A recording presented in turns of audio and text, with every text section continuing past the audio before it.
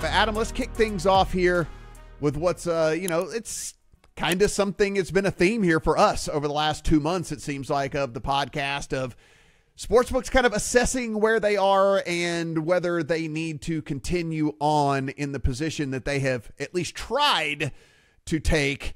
And maybe that wasn't exactly where this all panned out as we sit here in July of 2024. Matt, we spend so much time on this podcast talking about the money-making opportunity of NFL and college football betting, right? That is the prime season for customer acquisition.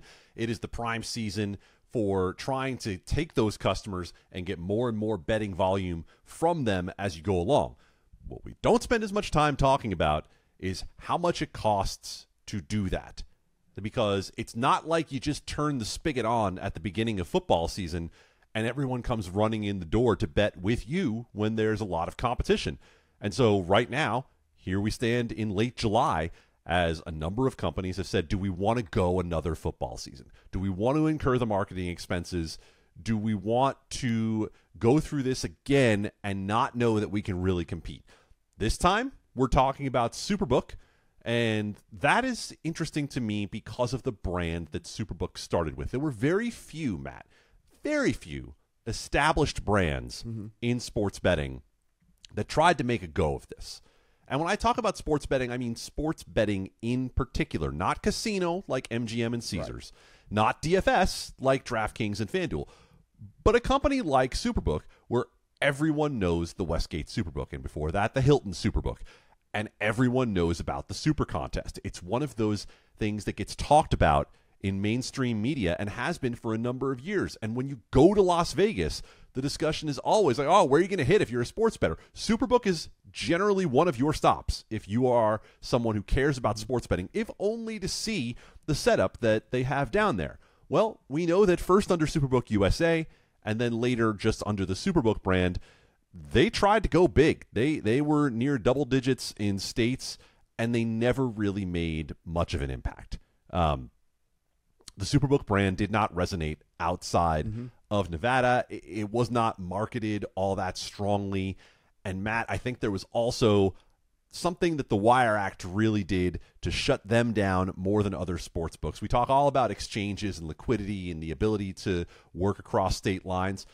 Well, the Super Contest doesn't work if you have to run it in each state, right? It's not the same. You don't have the same buzz running the Tennessee Superbook Super Contest that you do from being in the Vegas-based one. Could they have tried to do it?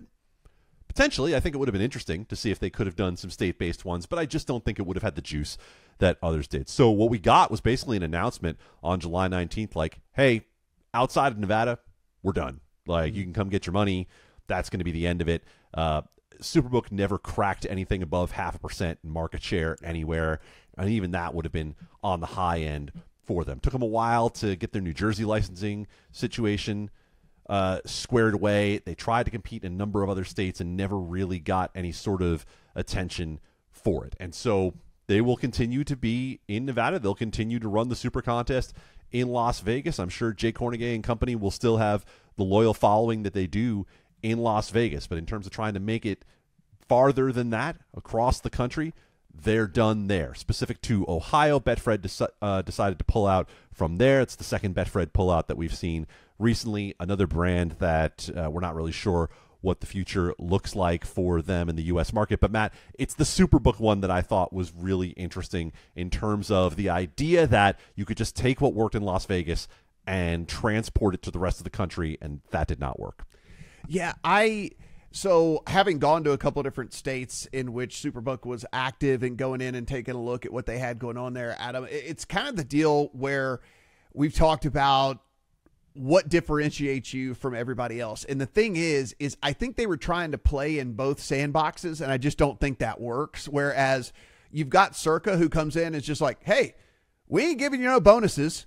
And we're not whatever, but we'll take your big bets, and we're going to probably have a better line than everybody else out there, and that is our shtick, and that is what we're doing, and that is what our brand is, and that is how we're going to get a following, and that is how we're going to get customers.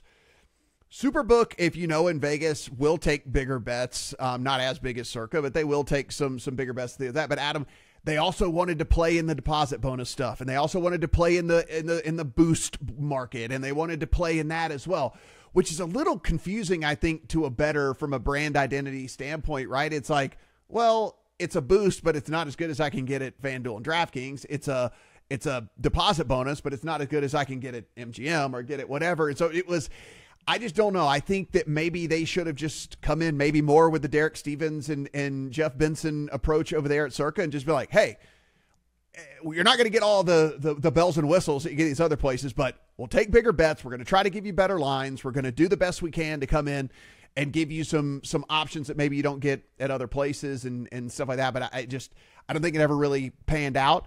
And, again, right or wrong, you and I have talked about that approach with Circa, like the no bonus approach, the no boost approach, the no whatever. And is that sustainable long term? But at least they have a strategy, right? I mean, like that is what they're doing, and that is their strategy, and that's how they're going to approach these markets. And I don't know if Superbook really came in with an established, this is what we're going to be, and this is how we're going to get a customer base. It was kind of like, one toe in here, and then one toe in here, and then one toe in here. And as we well know, that's kind of tough. Well, I want to take your last point first and then get back to the idea of brand identity for Superbook. You can do what Circa does if you have a very rich guy who doesn't care behind it. And that's what you have with Derek Stevens. You have a very wealthy man who wants to do it this way. Mm-hmm. And so Derek Stevens cares a lot about his sportsbook and how that fits into his operation and how that has begat the stadium swim experience from which we know that Circa prints money from people being able to go to the day club, nightclub experience centered around sports. It has been a very good gateway for them, but that is something that you can only do if you have ownership that is willing to ride the wave of what goes along with that. If you're taking big bets and you're taking respected action, you're probably not clearing huge margins month after month, or you're having a really good month and then a really bad month. And it's the sort of thing that doesn't work as well with the public markets as it does with an owner who's willing to go along with that. Now, Adam, one quick thing I forgot to mention that I want your opinion on as well in this is you mentioned the Super Contest, where that's another thing Circa did. I mean, it came in and they marketed the hell out of their contests and the things that they were doing. And it kind of made the Super Contest like the second tier, right? It was like the JV, and so the thing that like Superbook had became kind of like the second tier one. It was like, no, everyone's playing Circa Millions, everyone's playing the Circa Survivor. Yeah, I mean, really, you think it was second tier? I don't know that was the vibe I got, that it was second tier, but I do think you can see it in the numbers. I'll just put it that way. I mean, like there was thousands and thousands of less entrants. So I mean, I think the point of that also goes along with this. Circa Survivor was its own thing too, right? Like coming in with Circa Survivor was brand new, and I think you probably saw that there is a limited pool of people who are willing to play at the dollar level that goes along with that. And I also believe if you're talking about the fact that you have to play at a certain dollar level, and you're talking about $1,000, $2,000 entries into these contests, that those bettors who are willing to play at that level are probably the bettors who were going to be open to the idea of going to Circa in the first place when you start playing at that level. They're kind of people who would be courted away from a place like Westgate. Now, beyond that, I think what you saw is that they didn't use Westgate, their number one asset. The Super Contest was their number one asset, is still their number one asset when it comes to marketing that sportsbook. It's the thing everybody knows. You could have gone to these other states and tried to recreate it in some way. Now, because of the Wire Act and the inability to play essentially across state lines, it would have been impossible for them to do it in a way that put that liquidity for the entire country together. But when it comes to brand identity and the failure to do that and the deposit bonuses, as you talked about, and so on, the folks that I talked to early on were a bit concerned about what the voices were in their ears on the Superbook side in terms of taking the Vegas approach, and were they going to use a more national approach. And you're talking about guys, Jay Cornegay, John Murray, and so on.